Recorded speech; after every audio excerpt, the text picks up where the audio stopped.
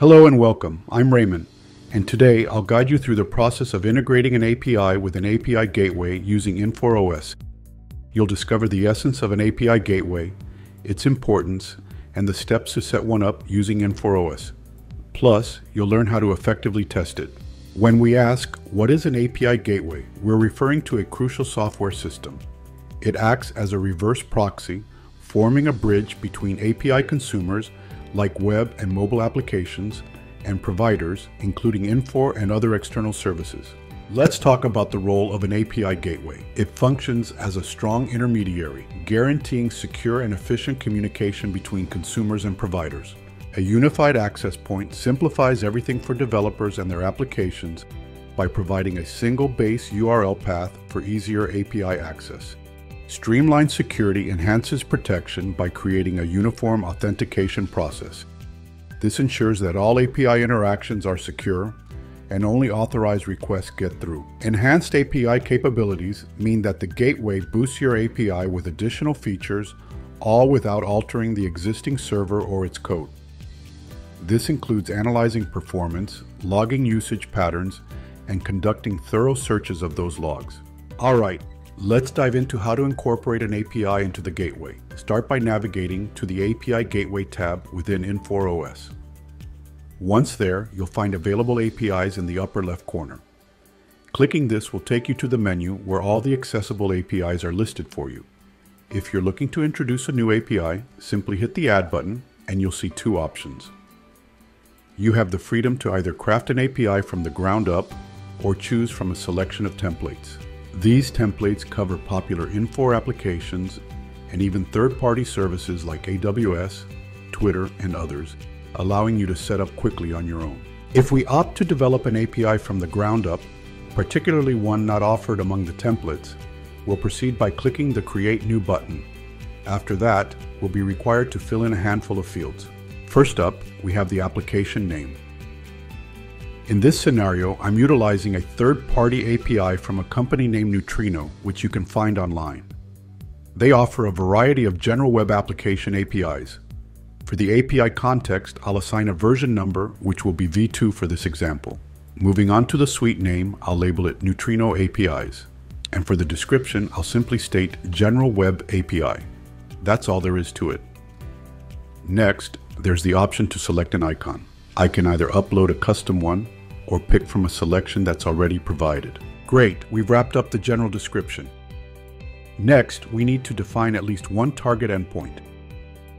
This step is crucial as it informs the API gateway about the actual destination API URL.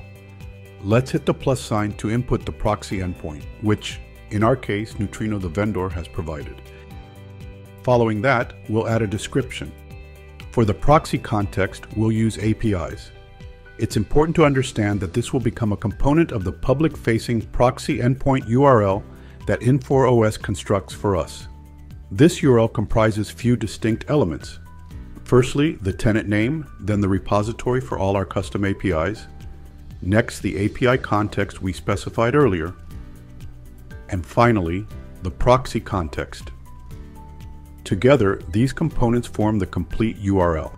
This becomes the endpoint that we'll give to developers, signaling them to use this URL to hit the API in our gateway for accessing the services. We have two primary options for securing that URL. OAuth 2.0 is the default standard. There's also the option for anonymous access, but that's generally reserved for testing phases, so it's best to stick with OAuth 2.0. The security for the target endpoint needs to match what Neutrino's web service specifies. According to their documentation, they require an API key method for security. The API gateway supports various security methods, including ones used by AWS and Google.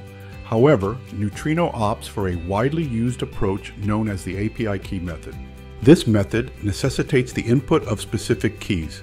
For Neutrino, the first key is identified as a user ID, and the second key is referred to as the API key. I will enter the key values associated with my Neutrino account. With all of that information entered, we can now save our definition. If we were to glance back at the available APIs section under the Neutrino API Suite definition, we'd see that everything has been configured and saved. The status would now be set to active. The status indicator here also marks the API as active. The next step you might consider is adding some documentation. To do this, let's click on the documentation icon.